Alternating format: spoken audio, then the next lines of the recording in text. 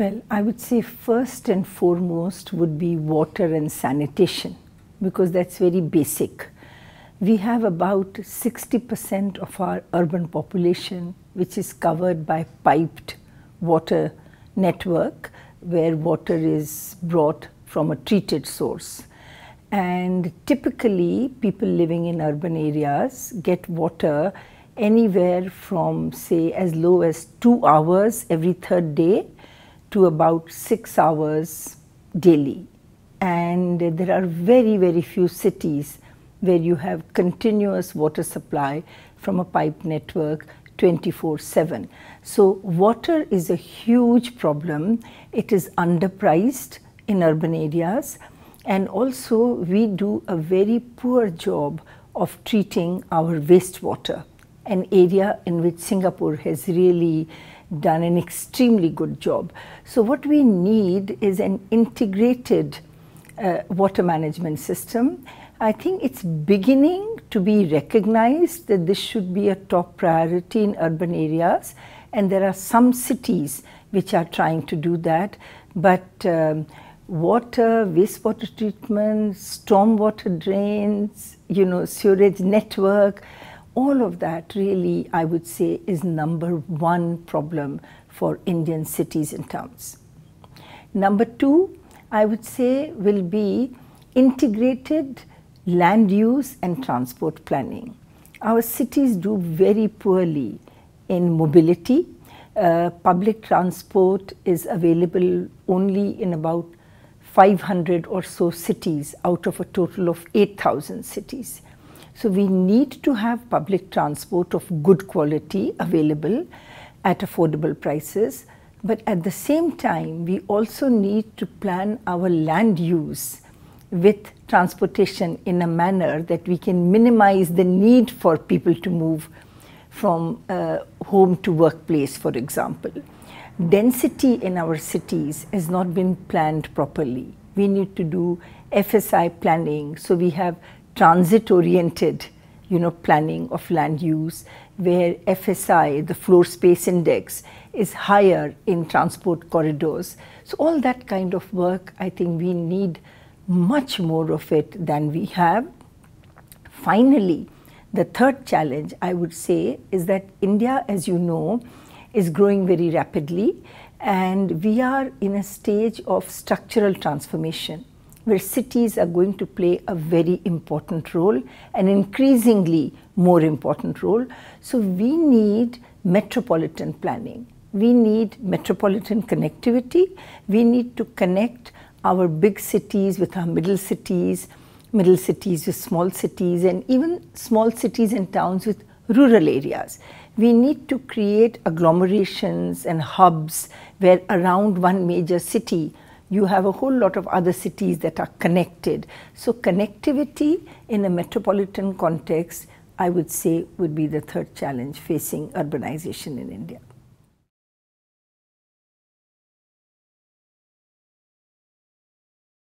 One area in which Indian cities are doing very well is the application of IT.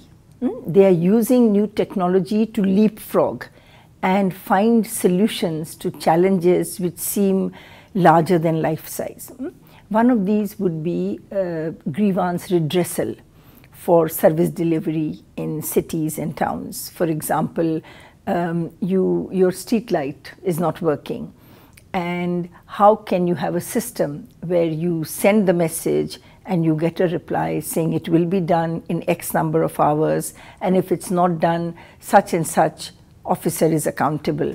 So this is what we call e-governance, and a number of cities are going in for e-governance for the delivery of services, where it's not just that they receive the complaint through internet or online or SMS or those ways, but that there is back-end integration, so that the business processes are being changed, they are re-engineered, so that there is coordination and ability to respond to this complaint.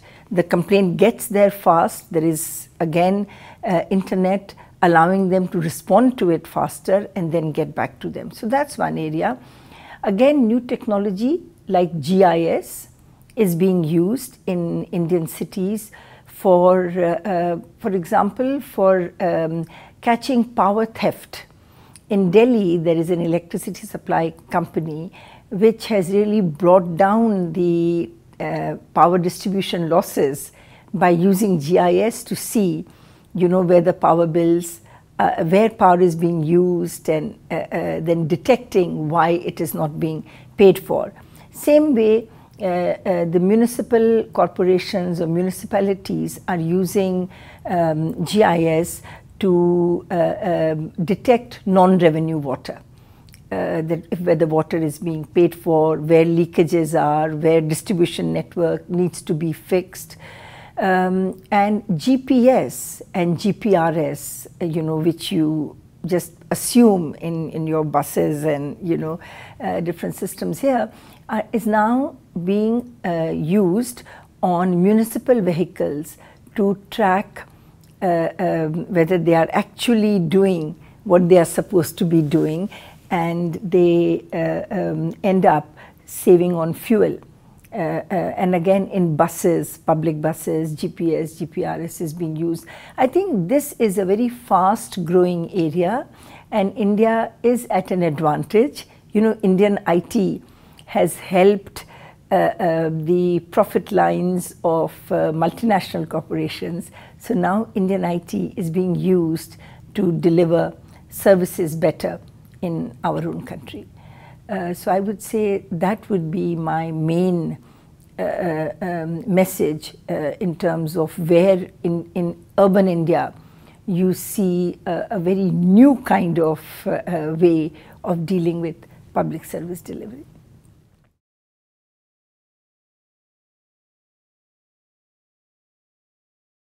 Oh, I could do with learning everything. Singapore is, as they say, the Mecca of urban development. If you want to learn about urban development, you have to come to Singapore, because it is not only that. I think what is specially appealing to an Indian is that only 40-50 years ago, the situation in your country, the state of service delivery, the state of housing was really, and even income levels were really not all that different. And today, yes, you are a first world country, but you've made this transition in a very short period. So we need to learn in every possible way. But what I would say is that there are two areas where I'm focusing more my attention, and that is wastewater treatment, because we really do need to fix our wastewater if we want to address the challenge of water and sanitation in India.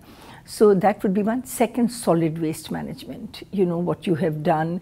There is a lot of confusion today about what is the best environment friendly way in which to manage waste.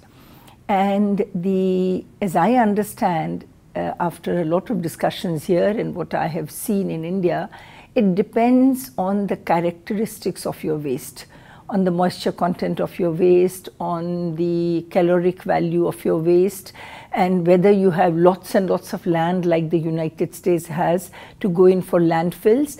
But one thing is very clear, that while Singapore has gone for incineration and you don't have extra land to go with scientific closure of landfills in large tracts of land, but even more important than what I have learned on technical grounds from Singapore, it is the holistic approach. It is the first to build awareness amongst the citizens that you have to keep your city clean, develop a sense of hygiene, and then to talk of reducing waste, segregating wet waste from dry waste, recovering, recycling, doing all of that. And then what you have left, you incinerate that, and then you use the ashes, in the way you put it in an island and all. So it's a complete approach. And I think that is something which we need to really build into our consciousness. It's happening in some cities in India, even some small towns like Pammal, they talk about reduce, recycle, recover, and they're doing a great job of it. And in Pune, you know, we have these decentralized biomethanation plants because our waste has a high component of biodegradable element in it. So it is actually, it makes sense to go for biomethanation. Also because we have an agricultural base, the compost has a market in India. So, you know, different cities will have to find different solutions, but Singapore really shows the way in how you should think about it and where the technology is. And finally, I would say not just on solid waste or any individual areas, but one thing that I've learned here, which really appealed to me, is this approach of whole government. Government thinks as a whole, and there is no wrong door policy. So if you go with a complaint, if you as a citizen reach a certain department of the government and say, this is my problem, the government official cannot say to you, go to another department, I don't handle this department. What he or she would have to say is, I will make sure that somebody from the right department will call you. Now, I think, you know, if we can do this one simple thing, we will really get the whole machinery to work much better. So these are the kinds of little things that you can only learn when you visit a city. You don't get it through websites or through books or CDs. So I'm really very happy that the Center for Livable Cities has given me the opportunity to spend 2 weeks here as a fellow. I've interacted with all your technicians, your public officials, and basically researchers working at CLC, and I take back a great deal of learning from here.